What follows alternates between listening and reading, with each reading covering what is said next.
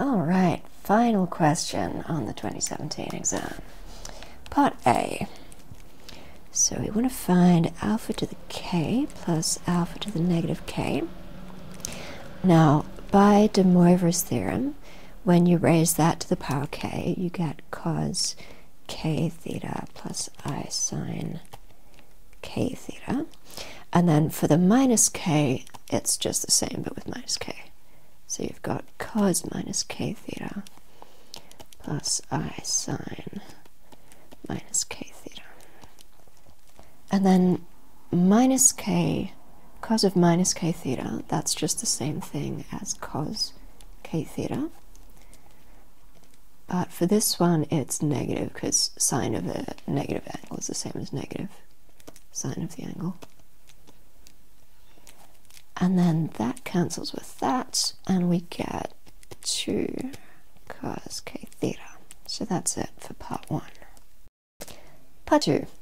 Now, when they talk about summing the series, what they mean is that because this is a geometric series, because we've got a constant ratio of alpha, we can work out the sum of that using the formula where you go first term times 1 minus the constant ratio, which is alpha, to the power of the number of terms there are. Now there's n terms there and n terms there, plus that one, so 2n plus 1, and then you divide that by 1 minus the constant ratio.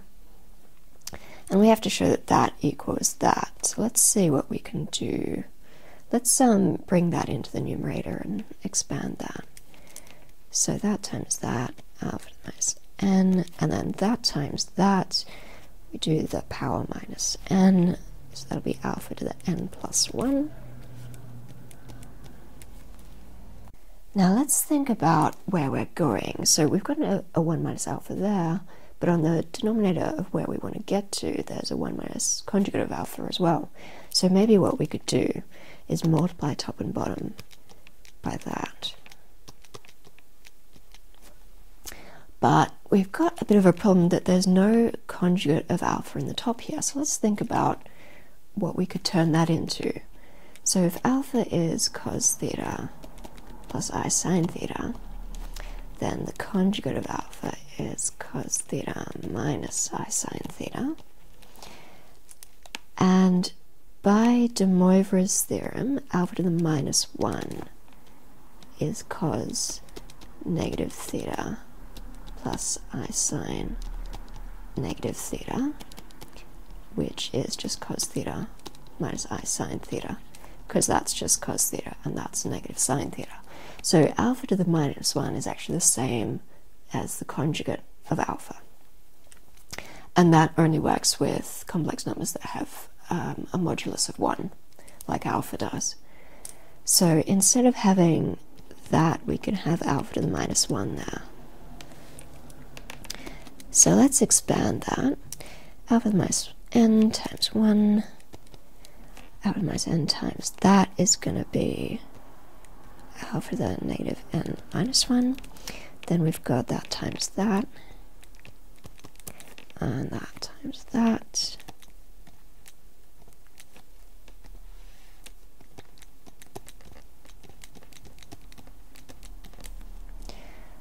Okay, and then we just need to rearrange that so that it's the same as that. And that's it for part 2. Part 3. Now this is what we concluded in part 2. So let's see how we can apply the result of part 1 from that. Now, we're going to need to group them like this. So we can put the alpha to the minus n with the alpha to the n. And then you'll have, and so on, down to alpha to the minus 1 plus the alpha to the 1, and then also the 1. And then on the right-hand side, that is going to be that with k equals n, so 2 cos n theta. And then this one is 2 cos n plus 1 times theta. And let's expand that. So we've got the 1 minus alpha minus, I'll replace that with alpha to the minus 1 again. And then that times that is actually just 1. Okay, so on the left here we've got 2 cos n theta, again from part 1, and so on down to, there should be a plus there, 2 cos 1 theta, and plus the 1. Now on the bottom here, let's apply this again to this. So let's collect the ones, that makes 2. And then you've got, this is 2 cos theta, because it's that with k equals 1. Okay. And then that is actually the same as that. So let's replace that. And then on the right hand side we've got this factor of 2 and everything that we can cancel out. And then that's it for part 3. Part 4. Now this is what we just concluded in part 3. So this is the same as that if theta equals pi on n. So it would be good to say something like let theta equal pi on n. And then just plug pi on n into here. And then let's see if we can simplify this. So that'll make cos pi, because the n's cancel, which is -1. And that one, so it's n pi plus pi over n. And then let's split that up, because we can turn that into pi plus pi on n.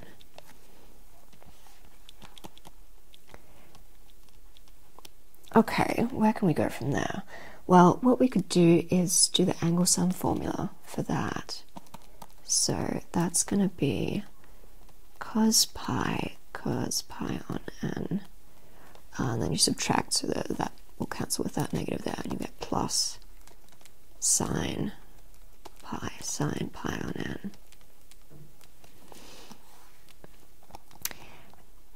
And then cos of pi is -1, sine of pi is 0, so this is going to make -1. That negative will cancel with that one.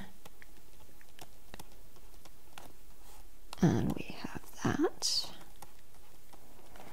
And then this is actually the negative of the bottom. Like, you could rewrite this as that. So this just makes -1, because that cancels with that. Okay, good. Now, we're trying to show that that is independent of n. What that means is just that it doesn't have an n in it. It's just a number, a constant number, and won't change when n changes. So let's just solve for this. So we could just subtract 1 from both sides of the equation and divide by 2.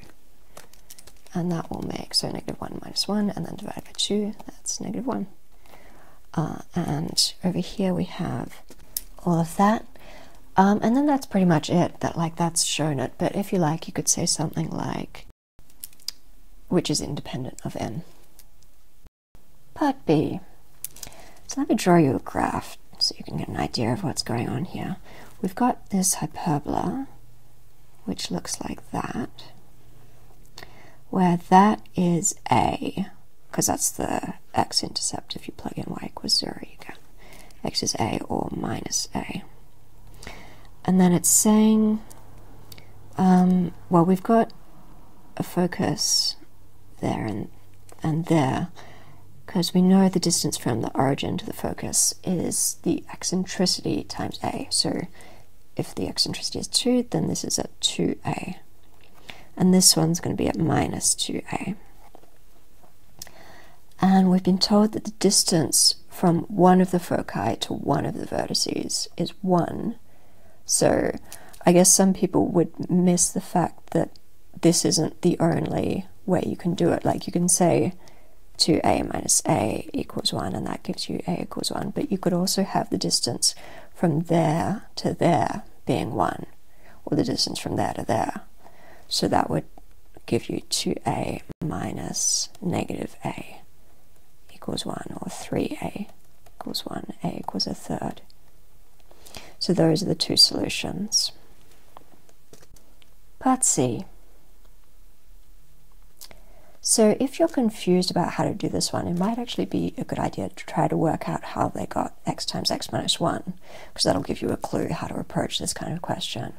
So the way they got that is that there are x choices for A, because A can be any color, and then we can't have B be the same color, which means that there are only x minus 1 choices for what color B can take. So that's how they get that. So we can do a similar thing with choosing the colors for C and D. If C is the same color as B, then there's only one choice for C. You just have to pick whatever B is. And then D has to be a different color from these two. So that leaves x minus 1 colors to choose from. And it doesn't have to be different from A, so it's just x minus 1, not x minus 2. But if we have that C is a different color from B, then the number of choices for C, well, it can't be the same as that one or that one. So that leaves x minus 2 different colors to choose from. And then D has to be different from B and C, so that's 2 color choices knocked out, so that leaves x minus 2 choices for D. So to say all of that, you can set it out something like this. So just say if C is the same color as B, then you've got 1 choice for C and x minus 1 choices for D. Otherwise, you get x minus 2 choices for both C and D. And then what you would do is you've got to multiply these to work out the total number of ways of choosing that. And then, because it's this or that, you add them. So that times that is the number of ways to do it, if C is different from B. And then we can just expand this and simplify. So x minus 1, that's x squared minus 4x plus 4.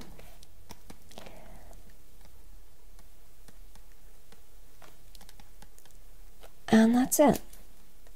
Part 2. For mathematical induction, the first thing you want to do is show that the proposition is true for n equals 1. So just plug 1 into there. And then that's 0, so this is 1. That's x times x minus 1. And we were told that that was the number of ways to do it for n equals 1, so that's sort of true by definition. So you could say something like, it's true for n equals 1. And then what you want to do is assume that it's true for n equals k. So I like to write it as if the proposition is true with k instead of n. So if that's true, then, okay, let's see how this is going to help us find the number of ways of painting a 2 by k plus 1 grid. So in part 1, what we showed is that that's the number of ways of doing 2 extra ones. So we showed it for, if those ones are chosen, that's the number of ways of doing these 2. That's also going to work if there's more stuff to the left of this, like if there's more little tiles there. The number of ways of painting these 2 extra ones is still going to be that. So you could say something like, the next 2 tiles can be painted in x squared minus 3x plus 3 ways, which we showed in part 1. Therefore, a 2 times k plus 1 grid, let's work out the number of ways that can be painted in. So that's going to be the number of ways of painting all the tiles before that times that. So we can say that it's x times x minus 1, just all of that times this. And then we can simplify that because that's the same as that. So that'll just be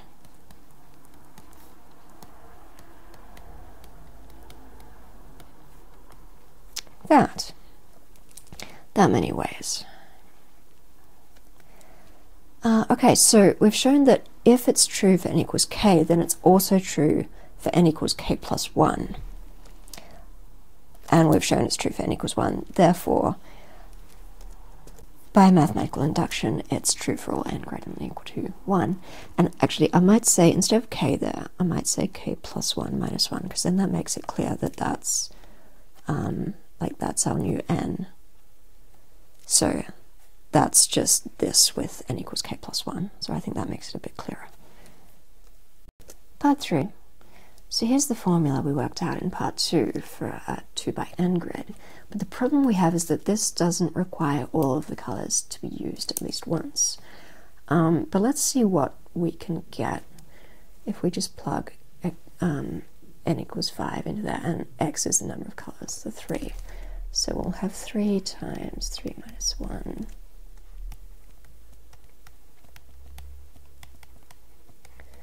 That's to the power 5 minus 1.